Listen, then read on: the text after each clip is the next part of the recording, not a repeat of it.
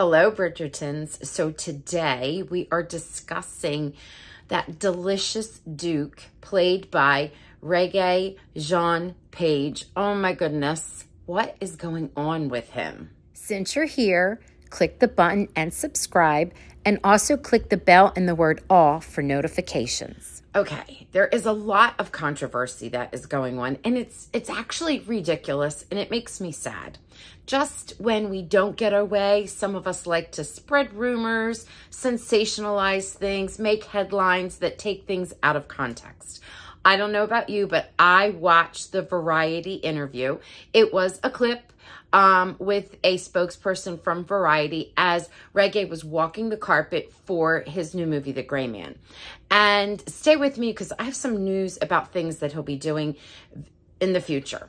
But anyway, he did not say anything negative about Bridgerton and his role as the Duke. He actually said things that were quite positive. One of the things that we have to remember and understand is, yes, the miniseries is different than the books. However, it's not totally different in that the Duke, we didn't have to hear about his story or watch his story unfold for many seasons. It was there for us in one entire season. This is why season 1 was so different from season 2. And in the books, after his story is finished, you rarely see him. It's these tiny little one lines, and it's almost like, it's not almost, it is a reflective character with Daphne. So when Daphne is there for her family, sometimes he is there and he has like 1 or 2 simple lines that really don't even drive the storyline at all in any of the other books. So yes, he could be in them in the next series, but he would be just like a background character that we would see for all of a minute or 2. So the man is busy because he is so talented. You have to remember that this Bridgerton, the first series, was filmed back in 2019. No sooner did he finish filming the series, he was on to other projects. For example, he was involved in 2 podcasts, The Harrowing, say that like 3 times, and The Sandman. And you can still have access to those. And of course, he acted in The Gray Man, which is all over social media now, and also Dungeons and Dragons with Chris Pine. That's coming out in 2023. So the release date is scheduled for March of 2023. He also has 2 projects that are coming up. One doesn't even have a name yet. He's acting and also an executive producer with Noah Hawley, and that's a thriller. It doesn't have a name yet. It's a Netflix thriller. And then he's also taking part in a second project called The Saint, or titled The Saint. It's like a reboot of The Saint from back in the day, and he's also an actor and executive producer of this project. So the man has been busy, busy, busy. So let's talk about what he actually said. He didn't say that he didn't care about Bridgerton. He also did, he did say he didn't have a chance to see season 2, but how could he? The man has been working.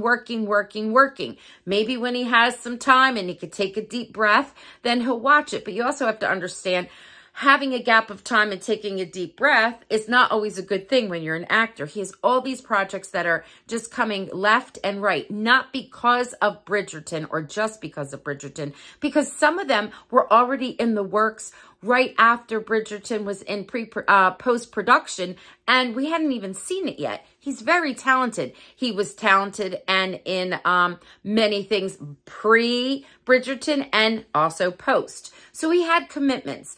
And he talked to the executive producers, and they knew that his storyline was done. So he said, when you think about it, people are like, oh, we love the Duke, and we want him to come back, and he was so wonderful. And he said, that is a testament to the story arc, the redemption of him, because in the beginning, he was not a nice guy. He said he was horrific, his character. And it's true, his character was out there playing the field. He was a rake, not just in the Variety interview, but also in other interviews, even sitting with his co-stars. He even used the bad word, F-U-C-K, boy.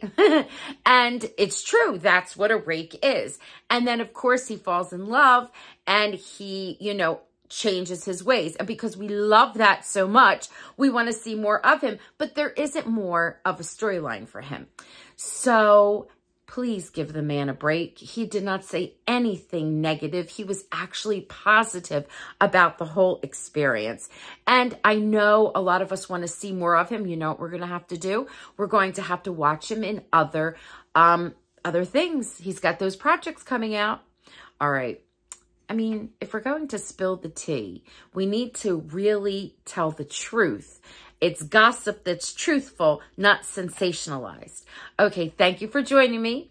I'll see you soon. Next week, I'm not sure what I'm going to be spilling the tea about, but I hope to see you there. Comment below, watch the other videos, check them out. I would love to build a community, see what you have to say, and we could talk back and forth. All right, good night.